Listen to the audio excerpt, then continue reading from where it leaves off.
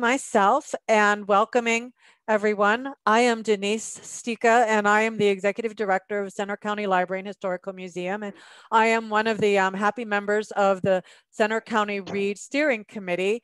And when we decided to select the address book as our 2021 selection, I was pretty excited about that because I'd actually picked it up and read part of it before we even began the program. And so I was just really intrigued with the whole concept of addresses. And we decided on the steering committee that this book had a lot of different avenues to explore that related directly to our lives in Center County. And one of the things that really intrigued me about the address book and thinking about our current political arena and what was going on was the connection between where you live and how that impacts who you get to vote for. And that was sort of in the back of my mind while I was reading this book because it was during the run-in to the elections. And so I turned to an organization called Fair Districts PA to see if they had anyone who might be willing to be a part of our Center County Reads program this year to kind of talk a little bit about this, because it was really something that just was grasping my interest.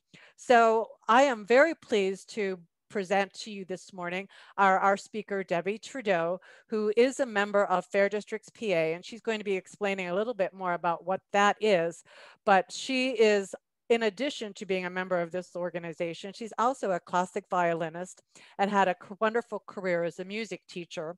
And she's very passionate about music, and she seems to be very passionate about all sorts of things, one of which is fair districting in Pennsylvania. So before we really get into the heart of what Debbie's going to talk about, one of the things we would like to know is where everyone is from. So if we could just do a sort of around the grid, and I'm going to call on people based on the names that I can see on my screen and ask you to just say your name and what municipality or township or borough you live in. And I'll start, as I said, I'm Denise and I live in Half Moon Township. And I'm going to go to Sean next. Hi, Debbie and all. Debbie, thank you so much for being here for the discussion today. I'm really looking forward to it. And thank you, Denise, for organizing this. I live right here in State College, and I direct the Center for American Literary Studies here, which is a proud partner with the program. And yeah, these are really, really exciting topics and points of focus. So I'm looking forward to the discussion. Thank you again, Debbie, for being here. All right, here. and let's go to, I believe it's Anne. Anne, you'll need to unmute yourself. Can you hear? I did unmute. I'm Ann Sager. I live in Bellefonte. I really appreciated the reading of the address book, and I'm looking forward to today. Thank you. How about let's go to Maria. Hey everybody, I'm Maria Birchall. I'm head of adult services for SCLO Library, and I live in Harris Township. Okay, thank you. And Elizabeth. I am in Spring Township and loving it. I came not too long ago from Dayton, Ohio. All right, thank you, Elizabeth. Welcome. I see a name that says C. Fulis. Hello. Good morning. My name is Connie, and I live in Warminster, Pennsylvania, and I am here at the gracious invitation of the Trudeaus. Thanks, welcome. Let's go to Eunice. Hi all. I'm in State College, but my permanent or local address is Singapore. I'm an international student at Penn State, PhD student. I just woke up, so not the most presentable. Thanks for having me. Good morning, Eunice. And Amber. Hi, my name is Amber Miller, and I live in Ferguson Township. And I just found out about this yesterday, so I haven't read the book, but it's a topic I'm interested in. So I'm very glad to be here, and nice to see you all today. Thank you. Well, good morning to everyone. Just a And then a reminder to mute yourself during the presentation. We are going to be recording this, and we will be having the link posted to the Center County Library YouTube channel, but we will also be sharing the link out. As Debbie goes through her presentation and you have any questions or comments, please do put them into the chat. I will be monitoring the chat as we go forward. And we're going to go through for about a half an hour or so, and then there will be some time for questions after that. So I am going to now turn this over to Debbie. Thank you. Hi, I see that we have added Carlene Krivkor. Yes. And where are you from, Carlene? Right in State College, Boalsburg, Pennsylvania. Okay. Sorry. Excellent. Okay, just so you all know, I'm going to be recording this part of the presentation. Let's see. Yes. Record to the cloud. Okay. And I'm going to share my screen. So you should all be able to see my title page and the behind the curtain, the backstage. And now I'm going to hit play, and you should see full screen, An Antidote to Partisan Poison title page, I hope. Yes, anybody that can't, complain about it in chat, and Denise will let me know. So I want to thank you for having me here. It's my pleasure to be doing this.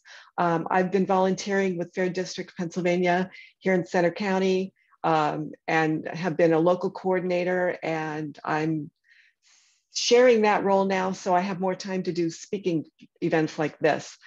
Fair Districts Pennsylvania was formed in 2016 as a subset of the League of Women Voters, which has been challenging gerrymandering since 1991.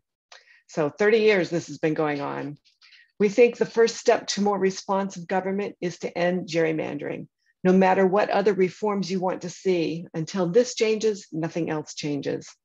Our nonpartisan volunteers have been working to change the process of drawing our legislative and congressional districts from one of partisan gain to a process that is more transparent, inclusive, measurable, and fair.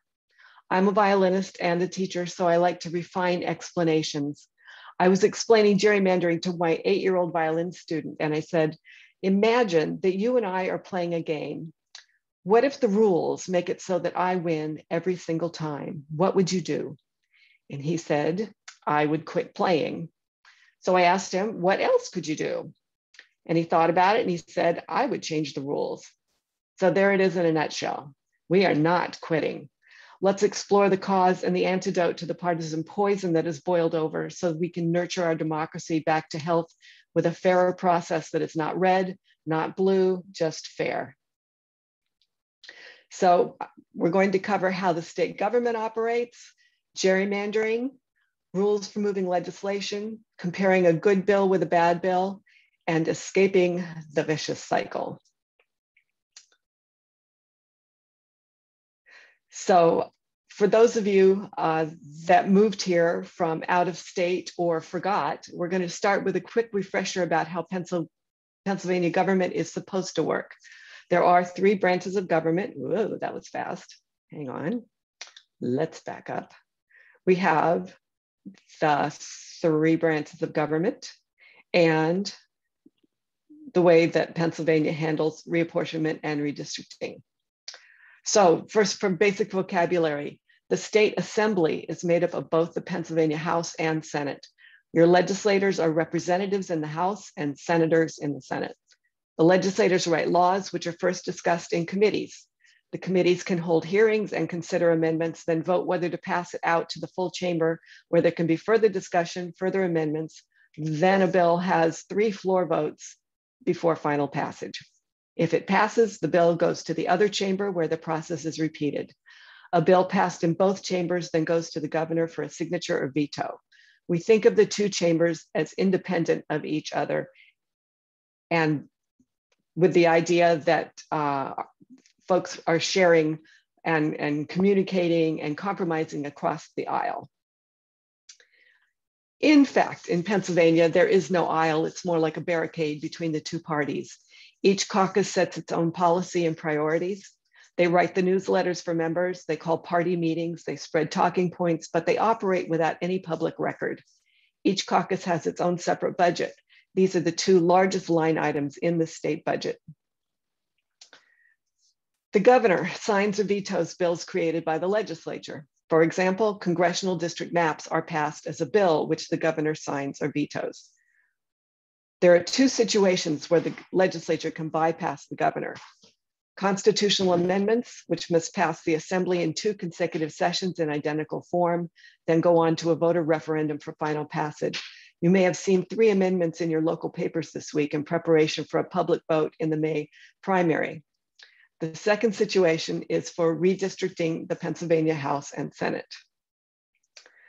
The Pennsylvania courts start with the minor courts. These are the magisterial district courts, the Philadelphia Municipal Court, and the Pittsburgh Municipal Court. This is where you would challenge a traffic ticket.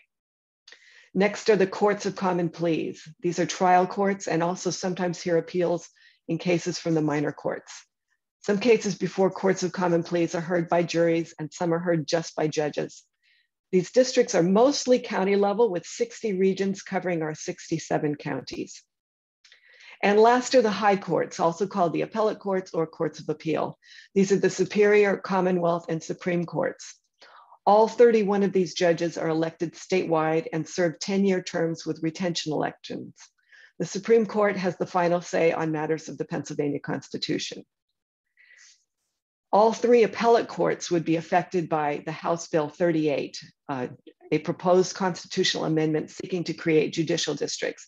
It's proposing 3 sets of districts, 1 for each of the different appellate courts. And as with other redistricting, they would change every 10 years. This would be a legislative bill that the governor would sign, just like congressional districts. So after the census, to account for population changes and shifts, all states redraw boundaries for US congressional districts and their state legislative districts. Reapportionment means dividing the 435 congressional seats among the states by population. Pennsylvania is likely to lose a seat in Congress from 18 to 17. Redistricting refers to redrawing the boundaries of those districts. Each state determines its own redistricting process. In Pennsylvania, we have 2 different processes for making those districts. For the congressional map, the assembly passes a legislative bill, which the governor signs. The state House and Senate maps are created by a Legislative Redistricting Commission, or LRC. The LRC includes the majority and minority party leaders from both the House and the Senate. And these 4 people are supposed to agree on a 5th person to serve as chair. That 5th person cannot be a paid local, state, or federal government employee. The first 4 rarely agree, so that person is instead appointed by the majority party of the state Supreme Court, which is currently Democratic. The majority party of the state Supreme Court usually determines the 3-2 majority party on the LRC. It's important to fully understand the 2 processes. The LRC just creates the Pennsylvania Assembly districts. There is no bill, there are no public hearings, no one votes, and the governor does not sign off. He can't veto a bad map. The courts are the only remedy. Public challenges have a very limited 30-day window. The state constitution requires that House and Senate districts must be compact, contiguous, and must avoid splitting a county, city, town, borough, township, or ward unless absolutely necessary. Clearly, that is being ignored. Interestingly, those same criteria are not specified for congressional districts. The full assembly introduces a legislative bill for the congressional map. It has to pass in the House and Senate, then is signed by the governor. Appeals must include plaintiffs from every state congressional district. So to appeal the assembly maps, you have a 30-day limit. To appeal congressional maps, those can be appealed anytime. So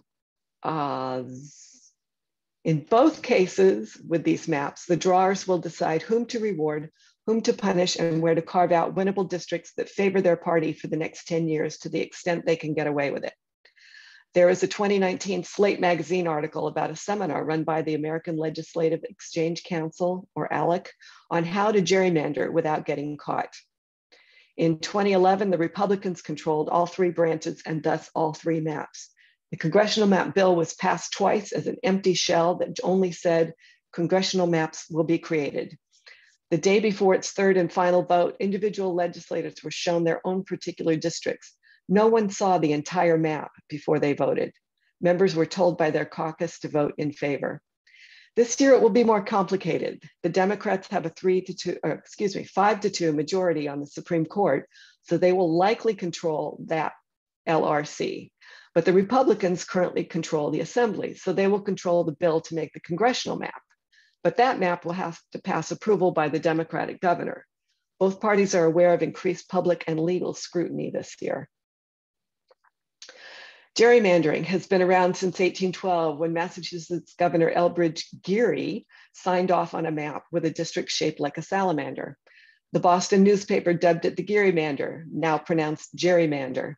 Gaming the rules is not a new concept. Both parties do it. Some call it the spoils of war.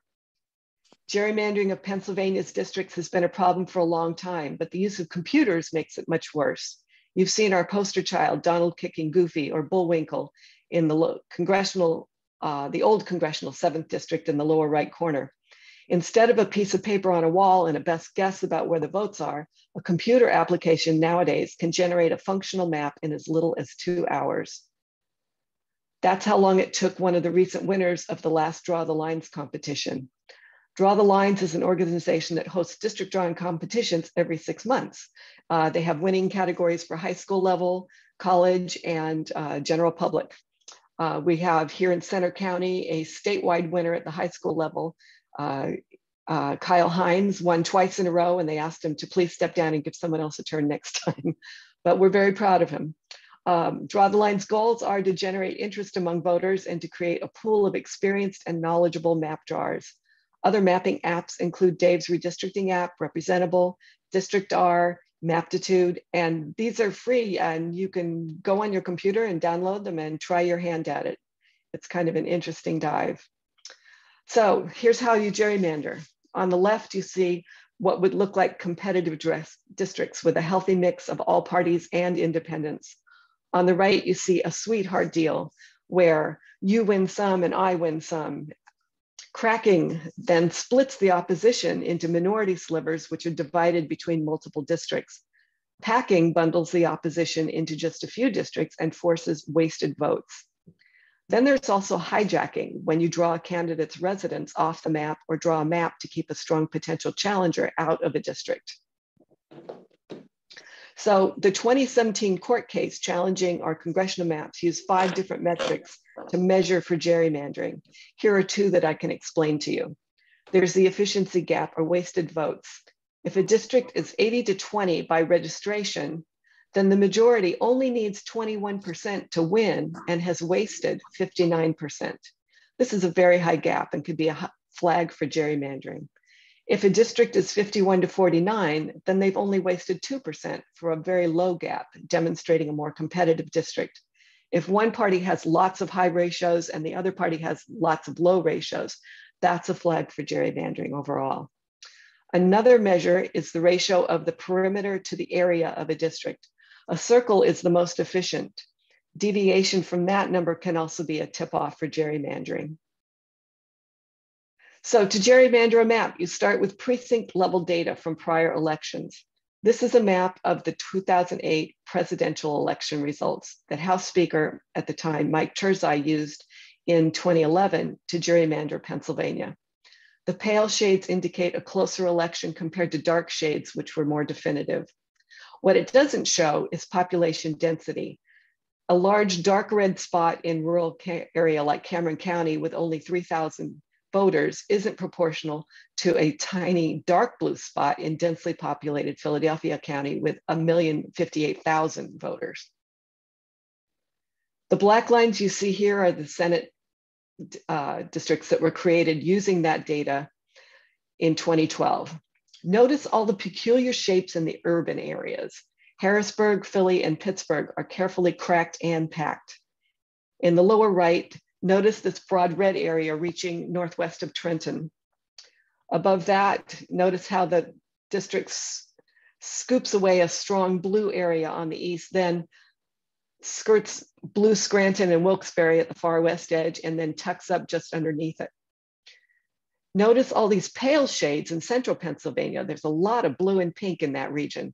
Dark red Blair County is carefully isolated from paler Cambria to the west.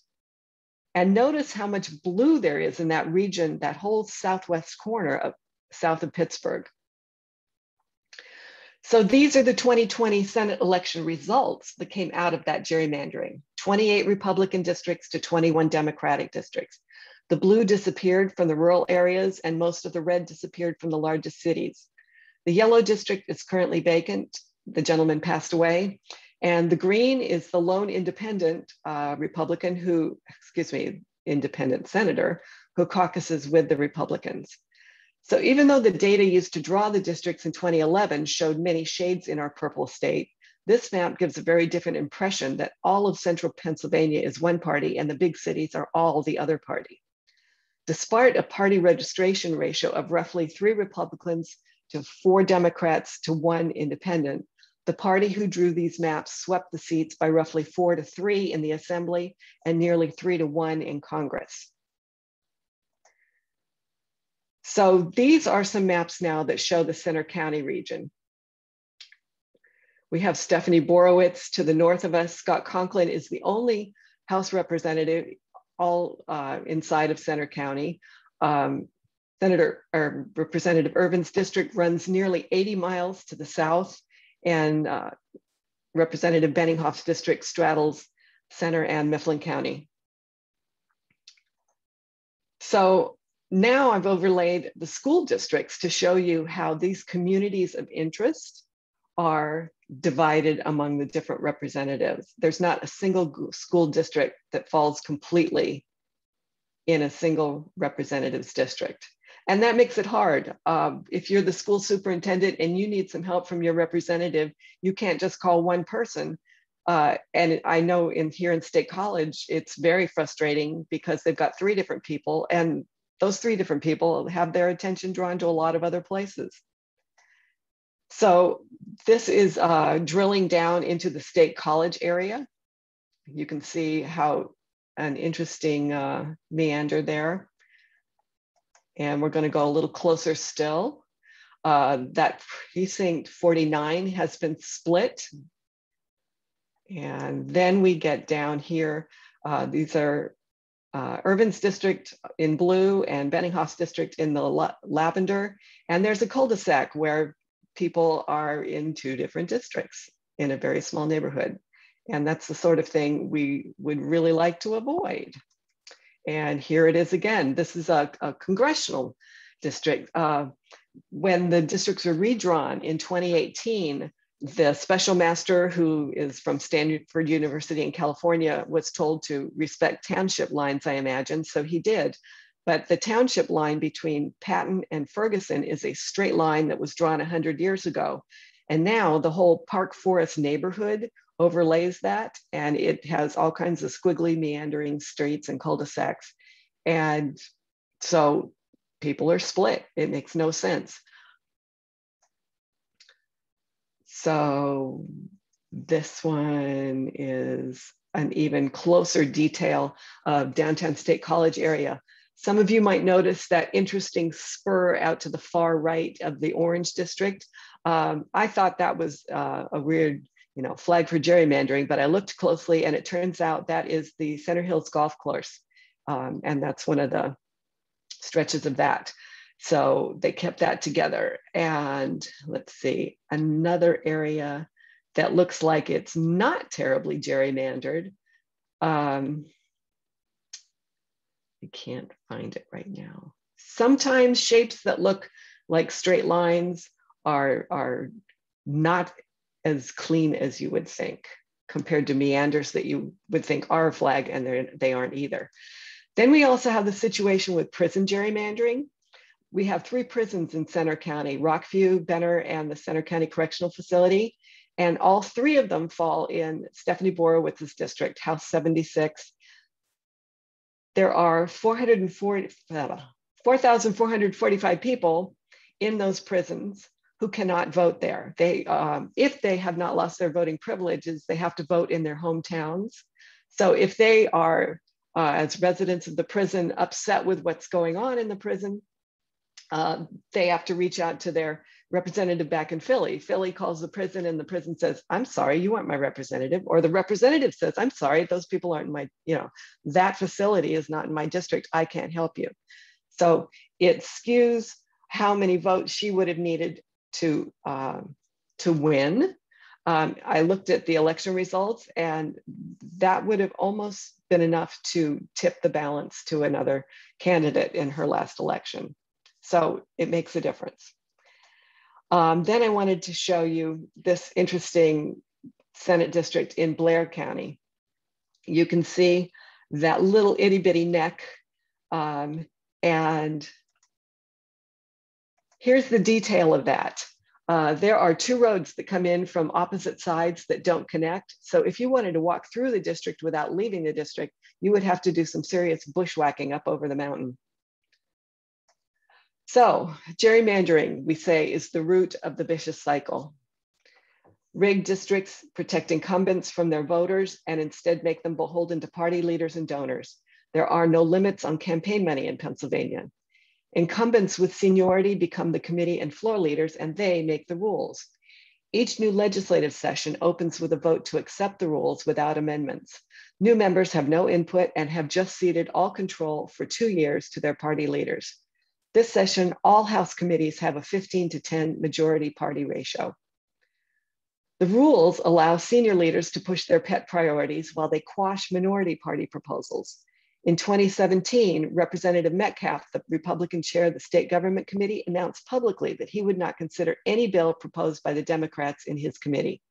In the last session, the majority party passed 271 bills compared to the minority party's 19 out of 5,960 bills proposed. That's 4.8%.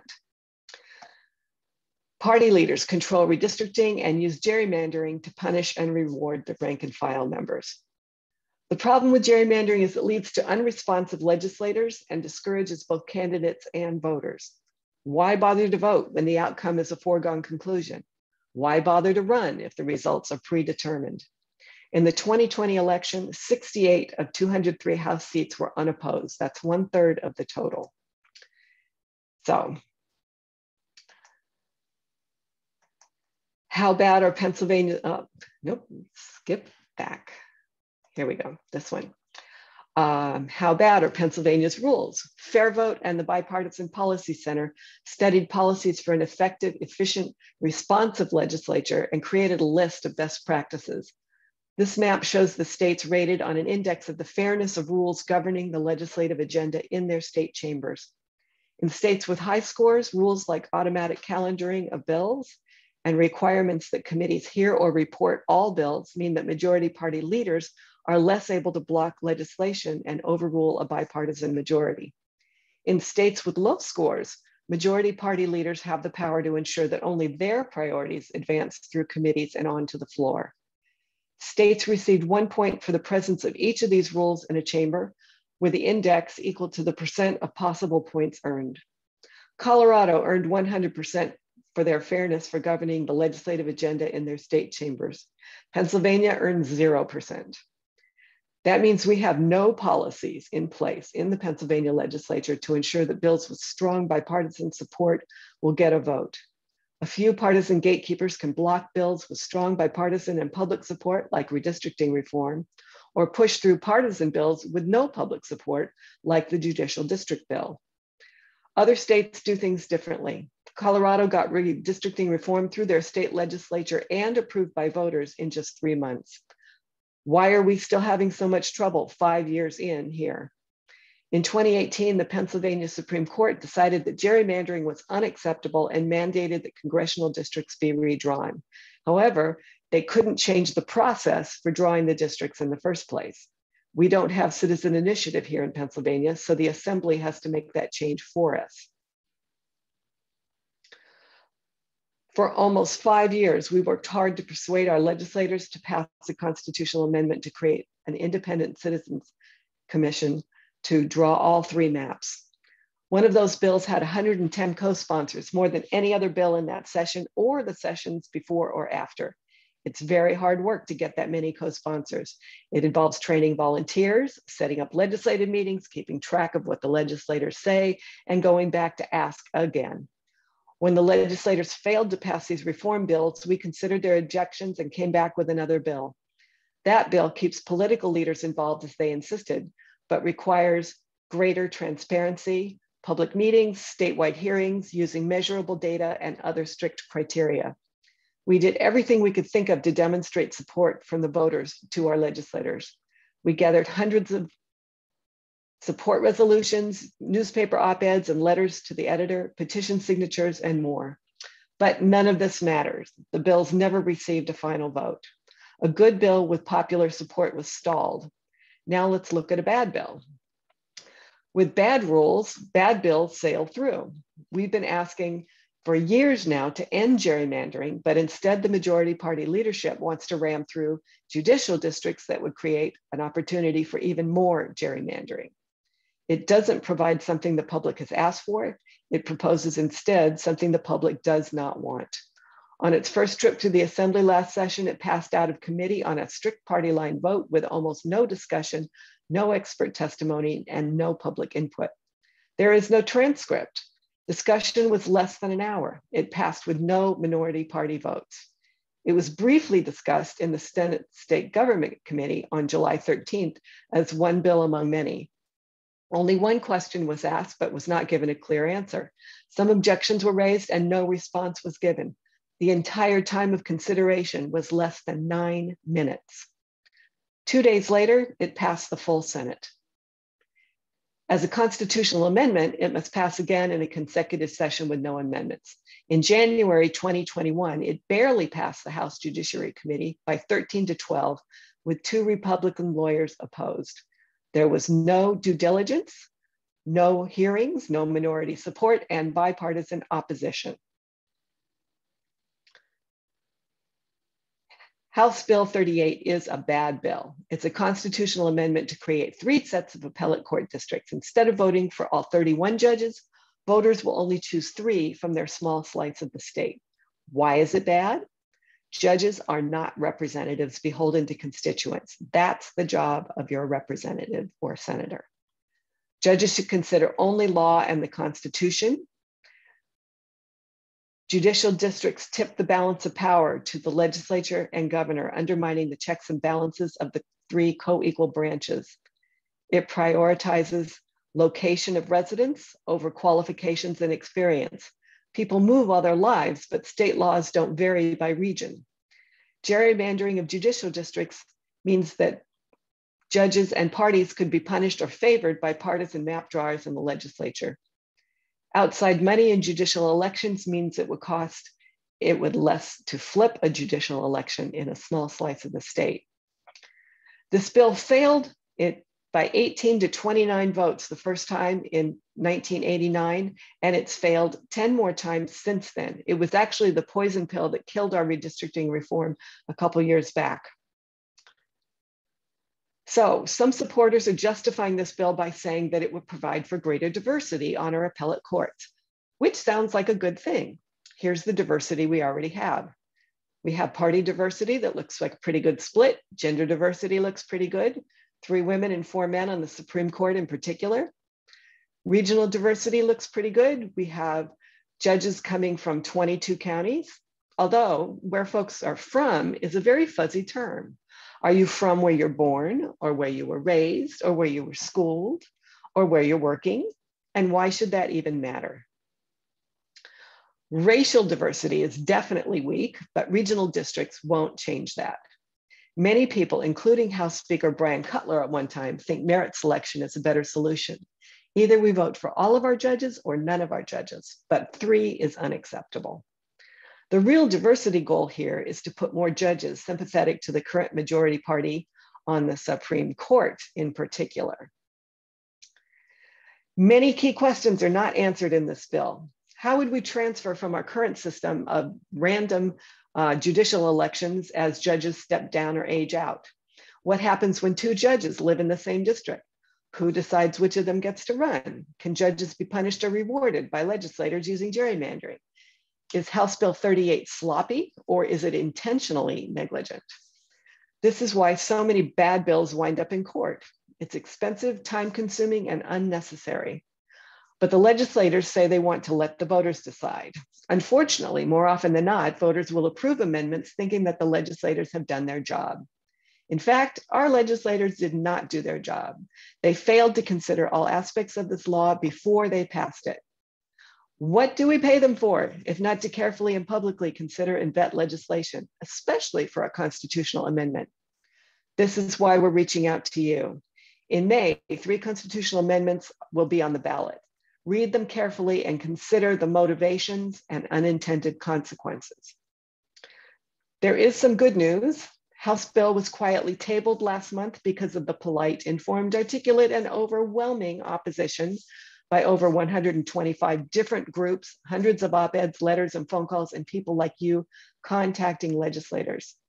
However, this worst kind of bad bill could be revived anytime, so keep an eye on it. Gerrymandering is wrong for the courts, and it's also wrong for the legislature and Congress. Fair Districts is strongly encouraging support for the Legislative and Congressional Redistricting Act, or LACRA, what we're calling the Transparency Bill. It includes many of the best practices referred to earlier. This bill retains the current procedures with legislators drawing the maps, but their work must hold up under bright and public scrutiny. There's an additional qualification for the chair of the LRC, which means no lobbyists or party operatives or spouses of those folks. It forbids districts that protect incumbents. It forbids discrimination against a political party.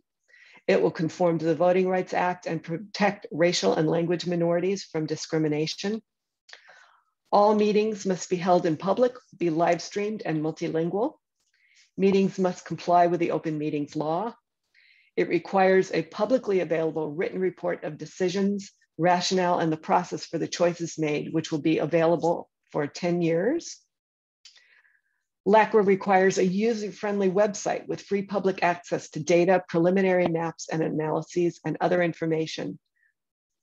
4 public hearings will be held across the state for the preliminary maps to gather input, then 4 more to review final maps one more time before they're completed. All Pennsylvanians would have the ability to submit a redistricting plan or part of a plan, which the committee must review. LACRA would adhere to the requirement to create compact and contiguous districts.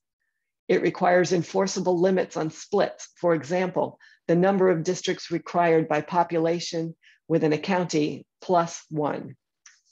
As second-tier concerns, and to the extent possible without violating other criteria, the districts would be required to keep communities of interest intact. That's where we were talking about school districts. Be responsive to voter preferences as measured by widely accepted tests, and conform district boundaries to natural boundaries like rivers and mountains. So I've given you a lot of information. Unless they hear from you, our legislators have no reason to make changes. What can you do right now to make a difference? Call, write, or meet with your legislators to say, please oppose House Bill 38 for judicial districts and support House Bill 22 and Senate Bill 222, the LACRA bills. Invite a speaker to learn more. We're available by Zoom anywhere in the state for groups large and small. If you go to the Fair Districts PA website, one of the options under taking action is to invite a speaker. And with Zoom, it's easy. You can write a letter to the editor to say we need better legislative rules and we do not need judicial districts. Connect the dots for them. Say, here are the bills that have huge public support, pass them, and don't force through the bills with no public support. We want our elected representatives to do a better job representing us, the voters. Calls are great because they have to be heard, logged, transcribed, and messages delivered. If you're shy, call and leave a message when the office is closed. The Harrisburg offices have the more knowledgeable staff about legislative opinions and questions. The local offices are not really equipped as well for that. Judicial districting is tabled for now only because we all piled on and got their attention.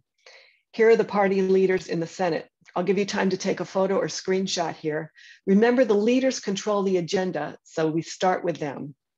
The bills will go first to the state government committees, so reach out now to all of those folks. They have said publicly they want to hear from regular voters. Plan what you want to say or write so you can make efficient use of your time. You can draft your text and copy and paste it to each member in an email. Reach out to your friends in other advocacy groups also. After we're done today, I'll send a follow-up sheet with links to these lists where you can find everyone's contact information. So here are the House leadership folks for another screenshot if you want to grab those names.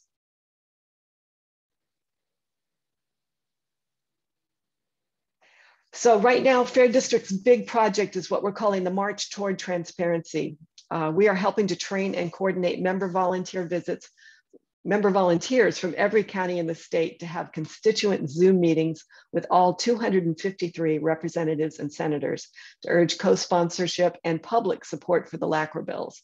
So just yesterday, in fact, a group of 6 new volunteers from rural Northwest Pennsylvania in Warren, Clarion, and Forest counties, and Venango and Butler County.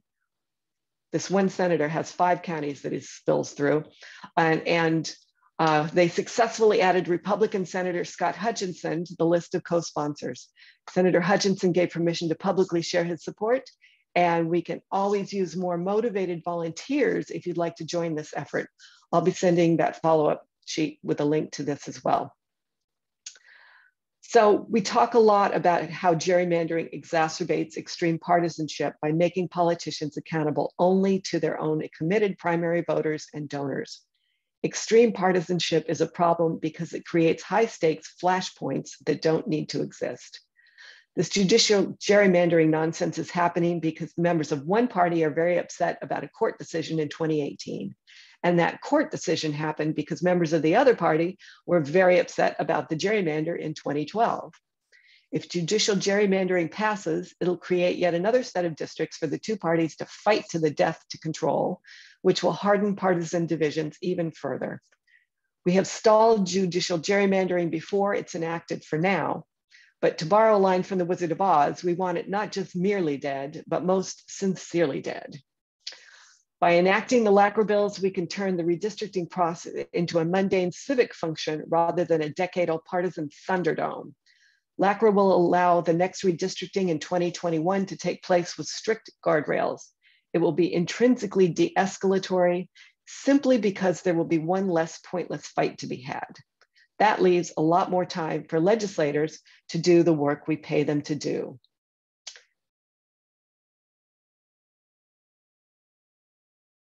So I'm going to stop my share. I'm going to stop my recording.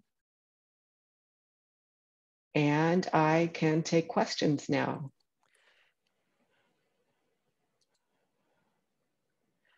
Yes, there were no questions that came up in the chat, but I think we were all just sort of entranced listening to you explain all of this to us. I think it's something that, you know, many of us are just sort of peripherally aware of, but when you actually look at the maps and see how it translates neighborhood by neighborhood, I think it's just, it's fascinating really to see how it happens. So please, if you have any questions about anything that Debbie presented, whether it's more drilled down a little bit more on some of the logistics of it, or what can we do, or how it might relate to the address book and what we read as we were going through that. So just remember, if you have a question, to unmute yourself, or if you'd rather put it in chat, I will be able to read that for you as well.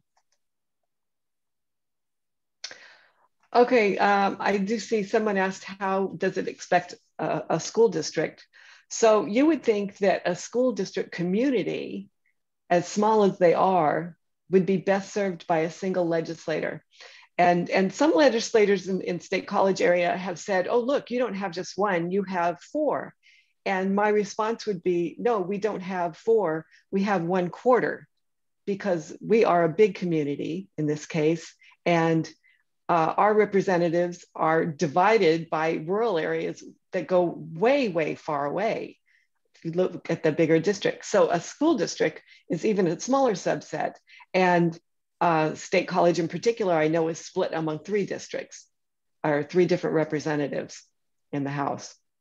And it's a problem when they need help, when you go to your representative. How will LACRA determine if an incumbent is protected? They look at metrics. Well, okay, thinking about the congressional districts, if we go from 18 to 17, there could be some very interesting choices made about who's going to lose their seat. I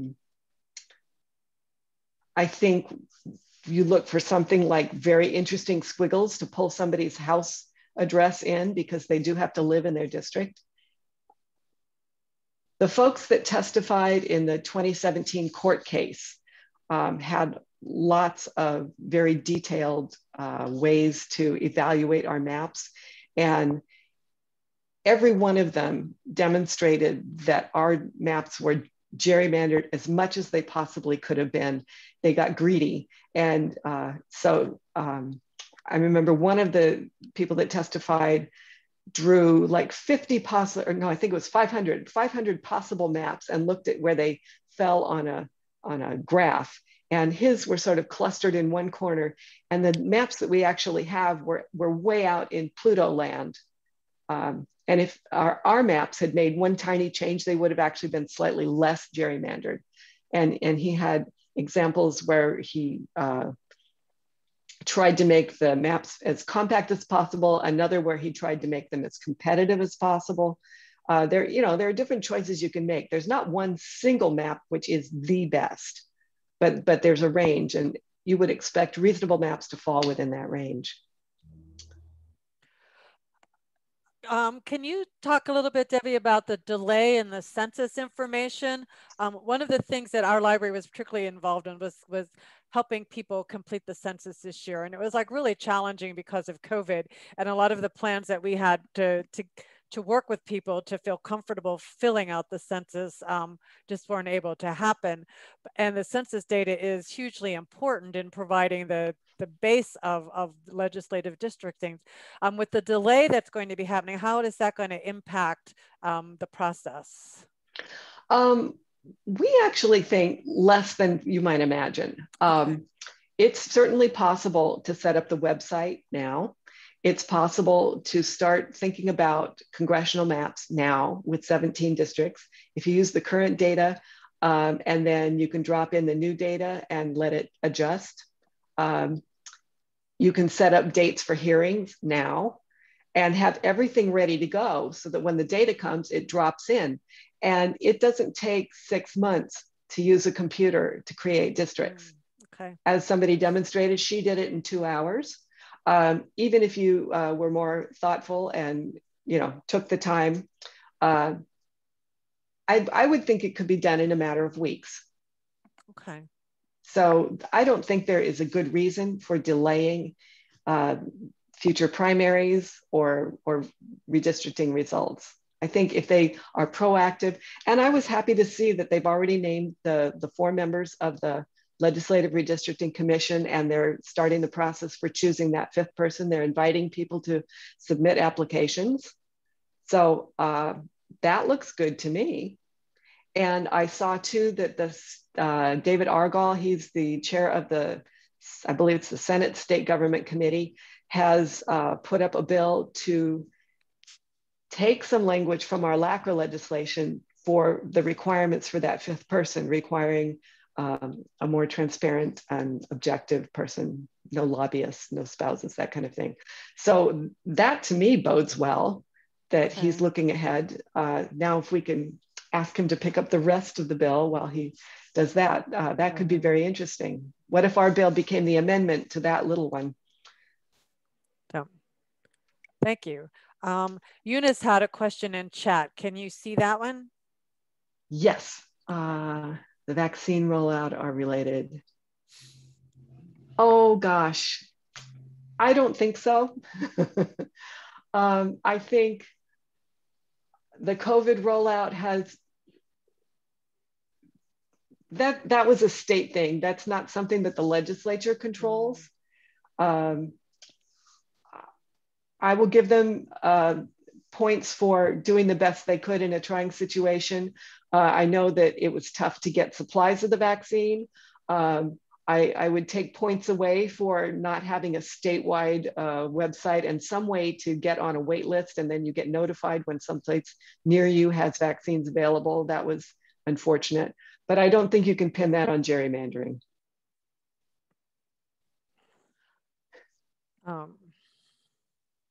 Okay, somebody liked my Wizard of Oz reference. We're giving our age away. Could be a model for how government.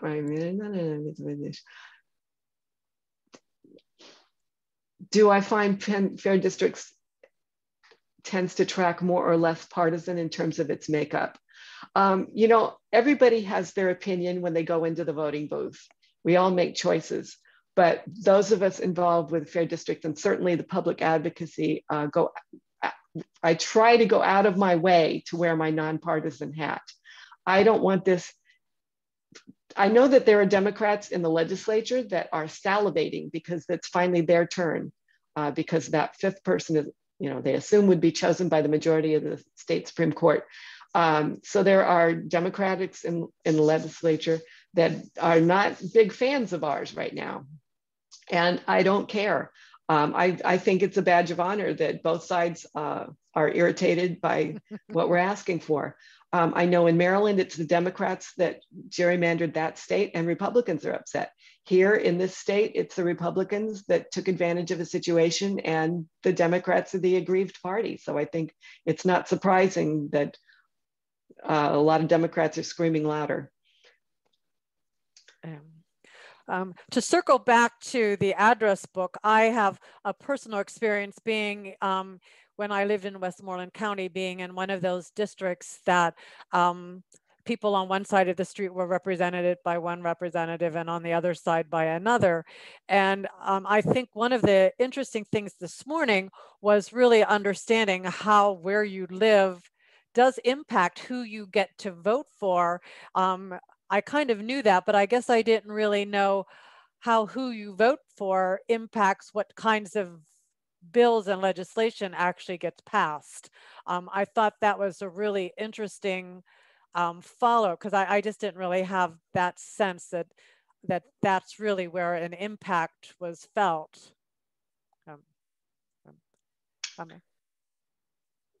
Any other further comments or questions? How are we doing on time?